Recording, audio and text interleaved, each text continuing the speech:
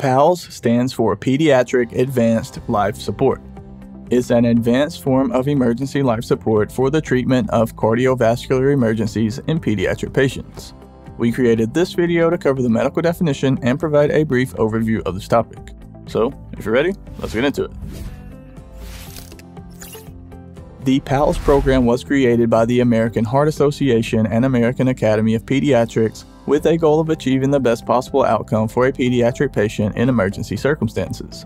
It uses an algorithm with a series of procedures and techniques that help the medical team carry out life-saving treatment methods in stressful situations.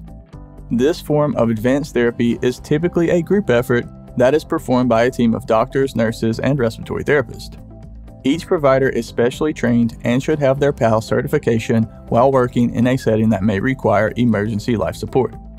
PALS is similar to ACLS, except it is designed specifically for the treatment of critically ill infants and children instead of adults. Some examples of the skills and therapeutic measures performed during PALS include the following: intubation and airway stabilization, mechanical ventilation, CPR, cardioversion, defibrillation, oxygen therapy, breathing treatments, secretion clearance, and surfactant administration.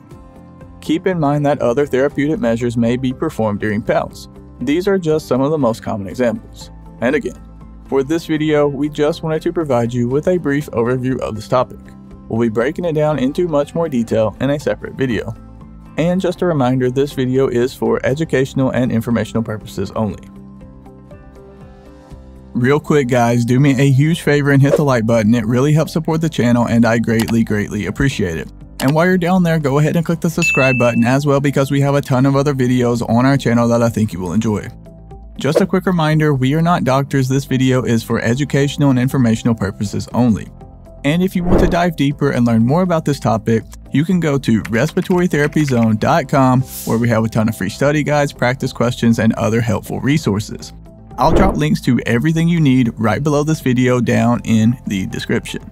Thank you so much for watching all the way to the end. Have a blessed day, and as always, breathe easy, my friend.